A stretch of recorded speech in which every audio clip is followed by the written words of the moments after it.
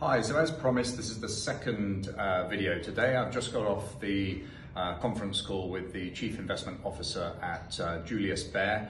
As I mentioned in the earlier video, Julius Baer is the third largest Swiss bank, but they are not an investment bank, so it's purely a private bank. They just deal with private clients. I've been a client of theirs for many years, and they were just basically running through their kind of view of the world and where it is now. And it broadly falls into a few different areas. So the first one is the monetary and fiscal response that they're really waiting for from all of the countries. And their main point was that there needs to be, not the kind of current unilateral actions that the countries are taking, but there needs to be a joined up approach to this, like there was during the 2008-2009 crisis. In fact, the solution suggested, which I think is one being pursued by Switzerland, if that was my understanding, is that they're going to issue a 30-year perpetual bond at 0% coupon.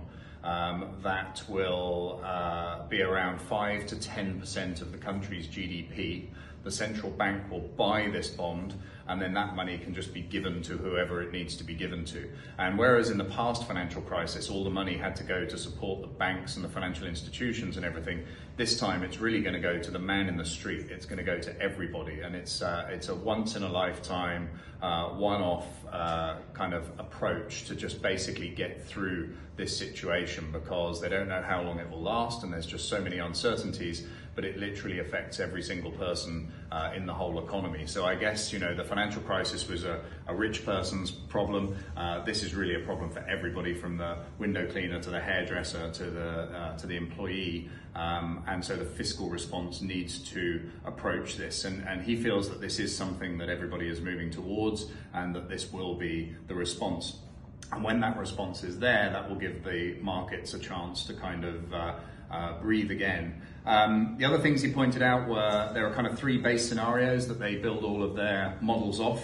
The first one is that this is just a shock. And the idea that it's just a shock means that basically everybody starts to recover, it's back to business as usual, and everything is all okay. They now have that down to 5%, so they believe there's only a 5% chance that this is a short, sharp shock. They then have a systemic risk, which means probably a depression, really long time social unrest, all of those things that come with that. They believe that to be a 20% chance of happening. And then there's a base case, and the base case is for a recession lasting around 6 months. They believe there's a 75% chance of that.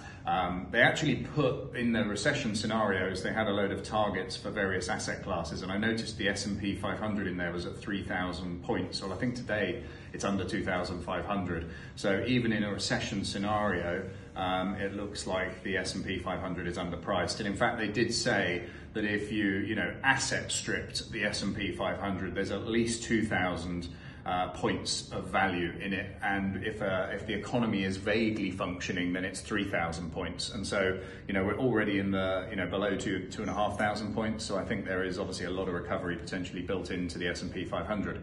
But interestingly, they pointed out that REITs have been oversold. That there's incredible pockets of value sitting in some real estate investment trusts. But actually their general advice was it's too late to sell and it's too early to buy. And I think that's probably quite good advice. Their view was to sit on the fence for a little bit longer. But when you can see the fiscal response from the global community, when they have taken care of improving monetary policy and fiscal policy, that's probably the time to then get back involved in the markets, because then things will start to gradually improve and move forwards. So an interesting call. There are some dislocations of price, which is leading to value, but like they said, probably a little bit too early to get involved. So I think also this fiscal response is really important for small businesses. I said in the video earlier some of the responses that have already come from the UK government. We really need the US government to now step up, because that's obviously the biggest economy in the world. We need the Congress to pass the bill to allow the response to help small businesses there. I've heard that 4 Congress people have just been tested positive for the virus, so I hope they can still get together and vote on this and get this through. If it's the last thing they do, that would be great. But anyway, that's all I'm going to do for this video. Stay safe out there. I wish you all have a temperature of 36.6 degrees, and I will see you tomorrow.